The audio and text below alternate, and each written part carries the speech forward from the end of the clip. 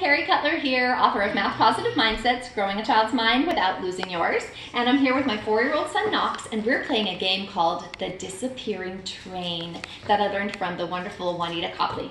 And in this activity, all you will need are some blocks. I have some that stick together, so they're handy, but you can use any kind of blocks you have around the house to build a train that's 20 blocks long. And you need a die. And I'm using a special die today that has 0 on it because I'm really working with Knox on understanding the concept of 0. All right, Knox, let's show him how to play the game. What did you get? 0.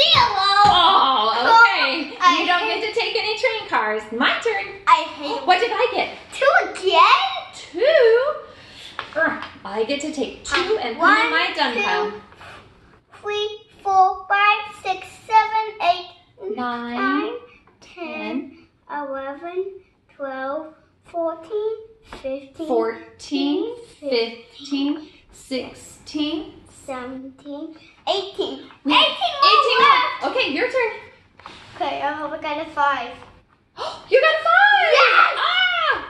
So how many do you get to take off?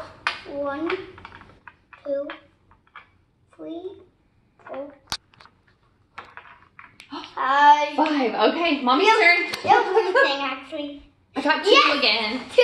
That's my lucky number today. Yeah. Your turn, Knox. Give it a good spin. 1. Good, that one's off. Okay, put that in your done pile. That. My turn. 5! Yep. 1, 2, 3, 4, 5. All right, whoever takes the last train car is the winner. It could be Knox this time. This 1, 2, 3, 4, 5. I really need 5. You really need a 5. Give it a good spin. Give it a good spin. Yes, I won! All right, Knox is the winner this time. We'll play again this and keep practicing. That process that Knox uses when he recognizes the pips without counting them is called subitizing. It's a great pre-counting skill, and it's important for recognizing the amount in a set, a small set, or something that has a pattern.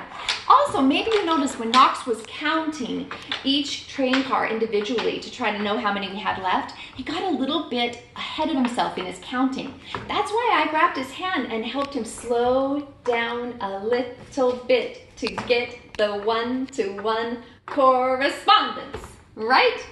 I hope you're having fun building math positive mindsets with your kids. Try the disappearing train. It's a lot of fun. Thanks.